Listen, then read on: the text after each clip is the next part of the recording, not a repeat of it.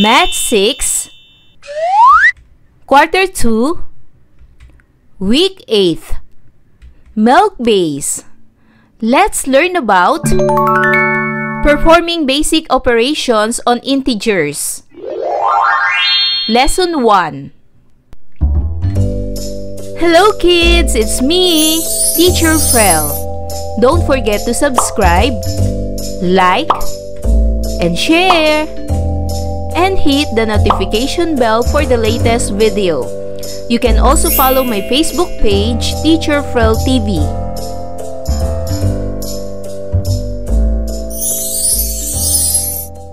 For today's lesson in Math 6, we will discuss about performing basic operations on integers.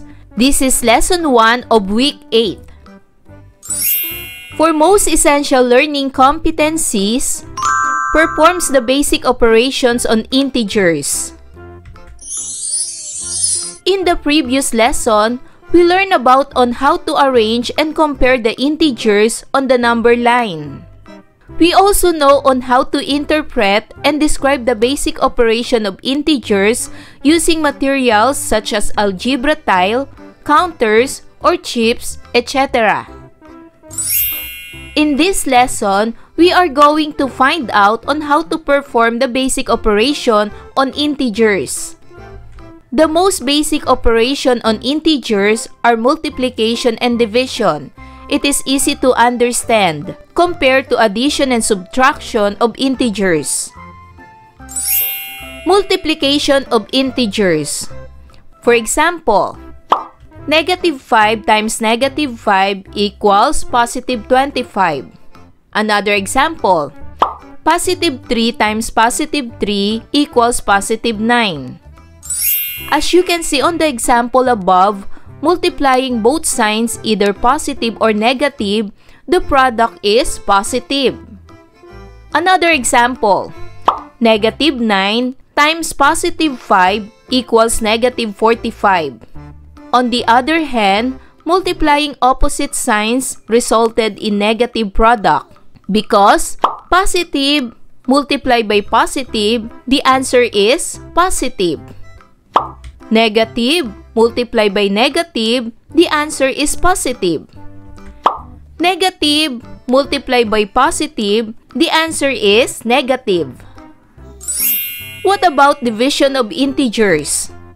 Division of integers are likewise as multiplication. For example, 5 divided by 5 equals 1.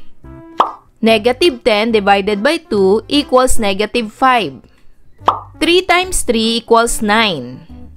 So positive divided by positive, the answer is positive. Negative divided by negative, the answer is positive. Negative divided by positive, the answer is negative. Division of integers is the same as multiplication. Try some learning tests below before understanding the addition and subtraction of integers. This will help you to understand better the addition and subtraction of integers. On the other hand, adding and subtracting integers are more difficult compared to multiplication and division. Many students are confused on how to operate a proper order in terms of adding and subtracting of integers. This lesson will help you to ease your confusion on how to add and subtract integers easily. We are going to find out how number line will help the learner in order to operate adding and subtracting integers appropriately. Now, let's study about addition of integers using the number line. Let's study number 1. Positive 3 plus positive 5 equals positive 8. The arrow starts with positive 3. Since the operation is addition, the direction of arrow is counting 5 units to the right. 1, 2, 3, 4, 5. So the answer is positive 8.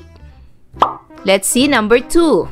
Negative 5 plus positive 8 equals positive 3. Using the number line, the arrow starts with negative 5, counting 8 units to the right. 1, 2, 3, 4, 5, 6, 7, 8. The answer is positive 3. Third example. Using the number line, the arrow starts with negative 7, counting 3 units to the right. 1, 2, 3. The answer is negative 4. How about the subtraction of integers? Let's study the integers for number 1. Positive 7 minus positive 2 equals positive 5. Using the number line, the arrow starts with positive 7. Since the operation is subtraction, the direction of arrow is counting 2 units to the left. 1, 2. So the answer is positive 5. Number 2 example.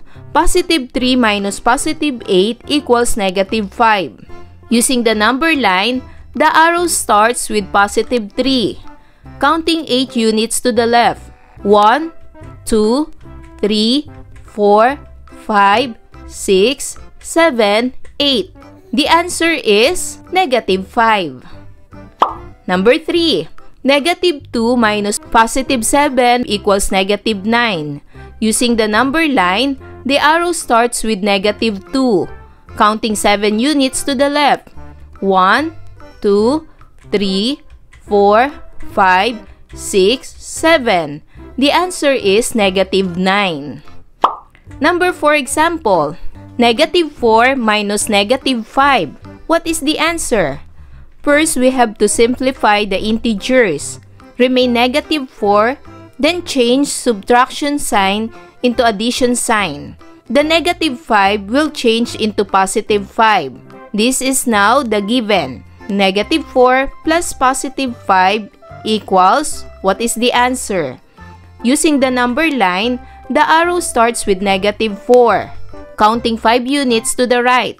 1, 2, 3, 4, 5. The answer is positive 1. And now let's do learning task 1. Multiply the following. Write your answer in your notebook. Number 1. 4 times negative 3. What is the answer? Very good. Negative 12. Number 2. 6 times 6 equals, what is the answer? Very good. 36. Number 3. Negative 4 times negative 5 equals, what is the answer? Very good. The answer is positive 20. Number 4. 8 times negative 2. What is the answer? Very good. The answer is negative 16. Number 5. Negative 7 times negative 3. What is the answer? Very good. The answer is positive 21. Learning task 2. Divide the following integers. Write your answer in your notebook. Number 6. 8 divided by 4. What is the answer? Very good. The answer is positive 2. Number 7. Negative 6 divided by negative 3. What is the answer? Very good. The answer is positive 2. Number 8. Negative 10 divided by positive 2. What is the answer? Very good. The answer is negative 5. Number 9. Positive 12 divided by negative 6. What is the answer? Very good. The answer is negative 2. And number 10. Positive 24 divided by negative 8. What is the answer? Very good. The answer is negative 3. For learning task 3, addition of integers. Answer the following expressions by showing your solution through illustrating of number line. Write your answer in your notebook. Number 1. Positive 6 plus positive 4. Using the number line, the arrow starts with positive 6. Since the operation is addition, The direction of arrow is counting 4 units to the right. 1, 2, 3, 4. So the answer is positive 10. Number 2, negative 7 plus negative 2. Using the number line, the arrow starts with negative 7, counting 2 units to the left. 1, 2. The answer is negative 9. Number 3, positive 3 plus negative 7. Using the number line, the arrow starts with positive 3, counting 7 units to the left. 1, 2, 3, 4, 5, 6, 7. The answer is negative 4. Number 4, negative 8 plus positive 2.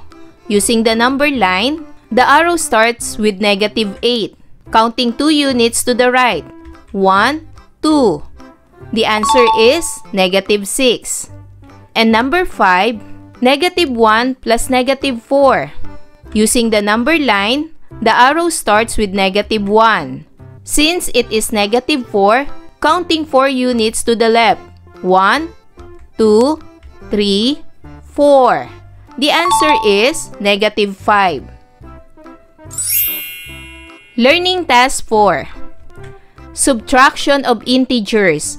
Answer the following expressions by showing your solution through illustrating of number line. Write your answer in your notebook. Number 1. Positive 8 minus negative 4. Because the operation is subtraction, change the operation into addition. The negative 4 becomes positive 4. So the given now is positive 8 plus positive 4. Using the number line, the arrow starts with positive 8. Then, counting 4 units to the right. 1, 2, 3, 4. The answer is positive 12. Number 2. Change the operation into addition. Then, positive 6 becomes negative 6.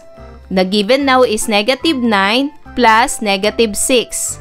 Using the number line, the arrow starts with negative 9. Then counting 6 units to the left. 1, 2, 3, 4, 5, 6. The answer is negative 15. Number 3. Change the operation into addition. Then, positive 6 becomes negative 6. The given now is 11 plus negative 6 equals, using the number line, the arrow starts with positive 11. Then counting 6 units to the left. 1, 2, 3, 4, 5, 6. The answer is positive 5. Number 4. Change the operation into addition. Then, negative 4 become positive 4. The given now is negative 3 plus positive 4. Using the number line, the arrow starts with negative 3. Counting 4 units to the right. 1, 2, 3, 4. The answer is positive 1. And number 5, do not change the operation because it's already positive. Negative 7 plus positive 9. Using the number line, the arrow starts with negative 7. Counting 9 units to the right. 1, 2, 3, 4, 5, 6, 7, 8, 9. The answer is positive 2. And for learning task 5, evaluate the following expressions without using of number line. Write your answer in your notebook. Number 1, positive 15 minus negative 11. What is the answer? Because it is subtraction, change the operation into addition. Remain to write 15, then change minus sign into addition sign. Then negative 11 become positive 11. Positive 15 plus positive 11. The answer is 26. 15 plus 11 equals 26. Number 2. Positive 2 plus negative 4, what is the answer? Very good. The answer is negative 2. Number 3. Negative 8 plus positive 8. What is the answer? Very good. The answer is 0. Number 4. Negative 4 plus positive 9. What is the answer? Very good. The answer is positive 5. Number 5. Positive 12 plus negative 22. What is the answer? Very good. The answer is negative 10. Number 6. Negative 19 plus positive 2. What is the answer? Very good. The answer is negative 17. Number 8. Positive 8 plus positive 12. What is the answer? Very good. The answer is positive 20. Number 8. Positive 13 plus negative 7. What is the answer? Very good. The answer is positive 6. Number 9. Negative 6 minus positive 8. What is the answer? Because it is subtraction, change the operation into addition. Remain to write negative 6, then subtraction becomes addition. Then positive 8 becomes negative 8. So the given now is negative 6 plus negative 8. What is the answer? Very good. The answer is negative 14. And for number 10, negative 7 plus positive 13. What is the answer? Very good. The answer is positive 6. So kids, do you understand our lesson for today? Wow! Good job! Kids, I hope you learn a lot from this lesson. Until our next topic, bye-bye kids! Thanks for watching!